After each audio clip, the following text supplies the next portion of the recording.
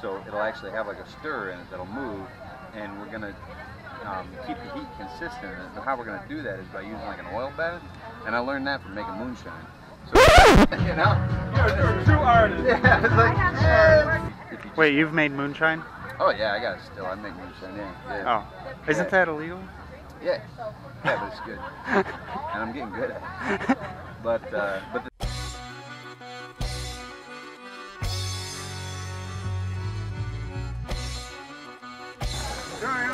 Ivan, can I take a picture? Brother. All right. Hey, this is the sculptor right here. This is the main guy right here. How you doing?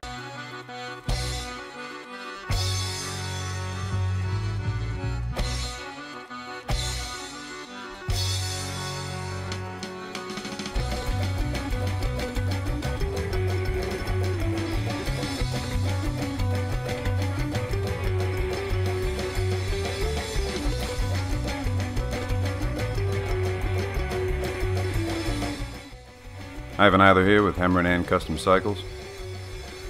Today we're going to be building a treadle powered air graver, and we're going to do that using this old Singer sewing machine base.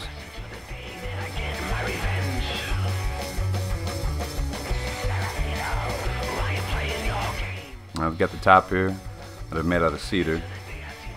I've already got the top side finished on that, so now we just have to figure out how we're going to mount our air compressor and get it to run to the treadle. Today we just want to make sure we're marking out that we're actually getting a straight line down through the top of our table. And that way our belts line up between our pulley and our compressor head.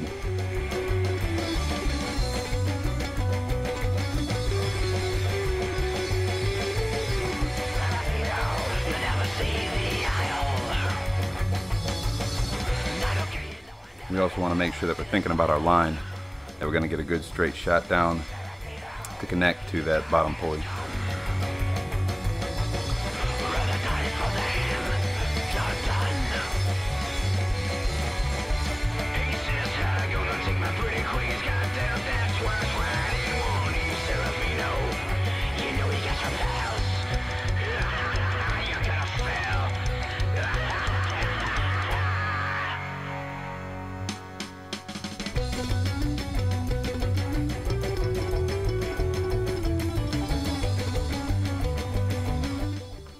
So here's the compressor head that we're going to be using, and it's off of an old 25-gallon air compressor that we had that the motor burned out on, but the compressor pump's still good, so we'll go with this.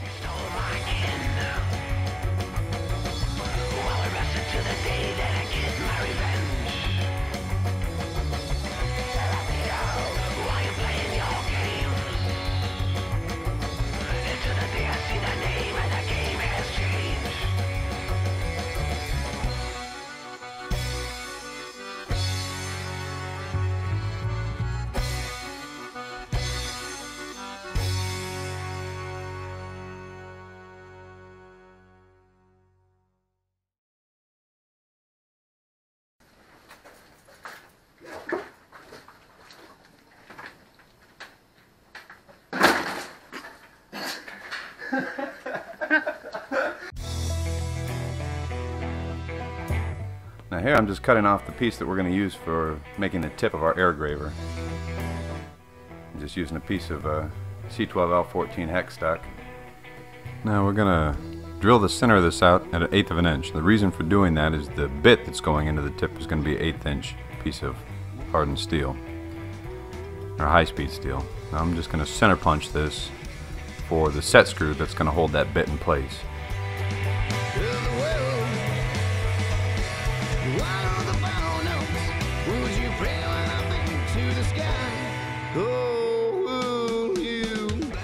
Go to tap this piece. We're going to be doing this with an 8x32 thread per inch tap, so you want to make sure that you're keeping that straight in both directions, otherwise it'll be easy to snap this bit off if you bind.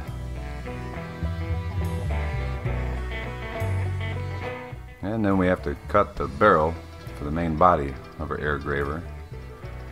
Now we want to make sure that we don't have this too long so that it's easy to handle. It feels good in the hand, but for now we're going to cut a little bit long, trim it later.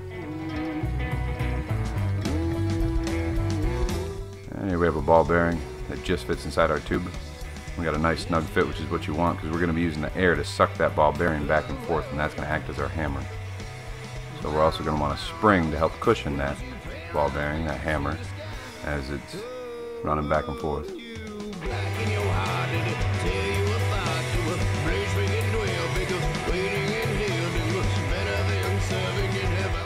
And here I'm just cleaning up the barrel, the body, giving a little shape to it.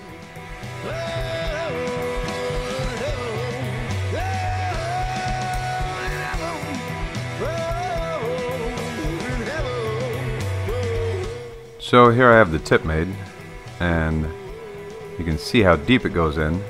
That's going to be our anvil that our ball bearing hammer is going to hit against. We're going to need to put a hole in this so it can breathe. So here we're just taking the back side of that tip and we're turning it down until our barrel fits nice and snug.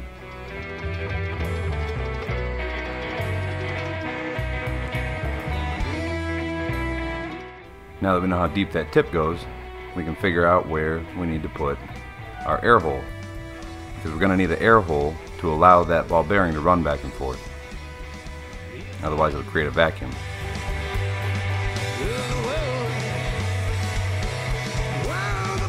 And here we're marking and drilling for our set screw with our tip in place.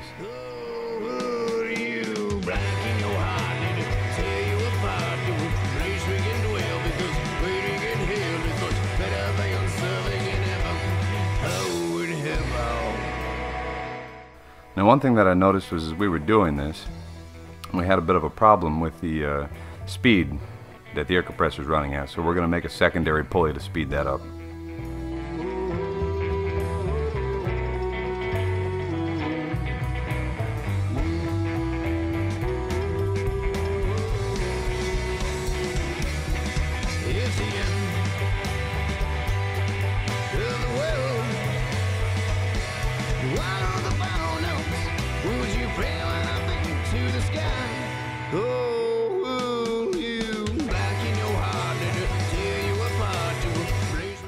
I'm making this out of nylon, and what we're doing here is I'm turning down one section so that we have one large pulley connected to one small pulley, and we're going to use this as a speed increaser,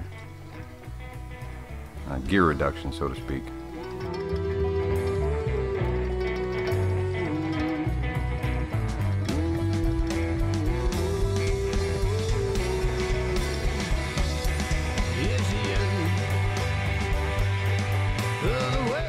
Now the other problem is it seems that the head that we had for the other air compressor took too much torque. So here we're going to be using this instead. And this is a small air compressor for an airbrush. And I've taken and removed the valves and filled in the holes to allow this to suck and blow instead of just pumping air. So now when the piston moves up and down, it will push and pull air in and out. For the palm piece for our air graver, we're going to be using a piece of purple heart. This is a naturally occurring purple wood, and it's really beautiful. I think it'll end up making a really nice piece for this. This will be the piece that fits into our palm.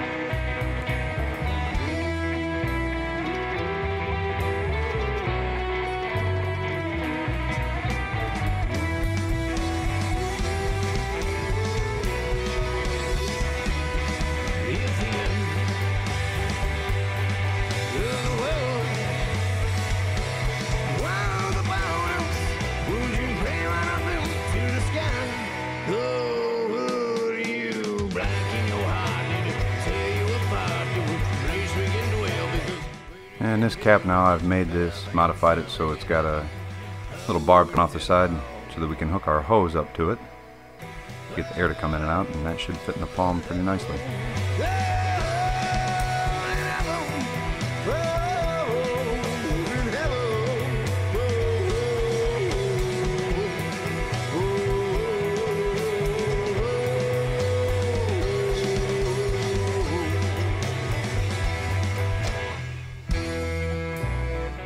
Now as far as our belt goes for this part, we're not going to be using a leather belt like we did on the other section. We're actually going to be using a rubberized belt that's typically used for a watchmaker's lathe or a jeweler's lathe. And how we'll do that is by heating up this piece of brass, just a little piece of sheet brass, and we'll press either end of the rubber belting to it, allowing them to melt and then hold them together while they set.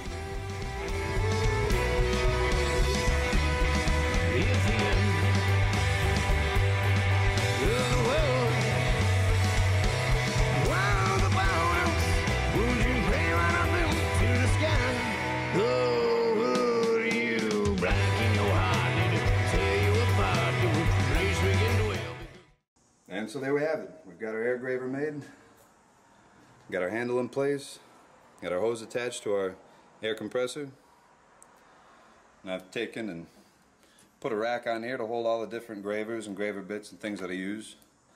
And we've got our gear reduction in place, and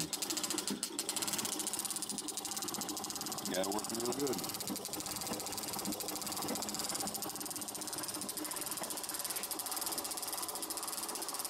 Now we're ready to start engraving. That hitting on the end of that, that's what's giving you that hammering. Like typically what you'd be doing if you were engraving, like back in the day, you'd be doing engraving what they call chasing. And so you would have your chisel and your hammer. And so what chasing is basically metal chasing. You're taking and you're getting your bit against your metal, and you're taking your hammer and you're just kind of tapping it along, and you're peeling up the metal, and you're cutting into it. And you can do that, but it'll take a minute. But so you're just peeling that metal up and engraving into it. Well, with this, what I can do is basically do that, but a lot easier and a lot more control, because as I'm going, I can manipulate this with my hand. And I don't have to worry about using the hammer. I can just hold this, and just push with my palm and follow my bit along what I'm doing.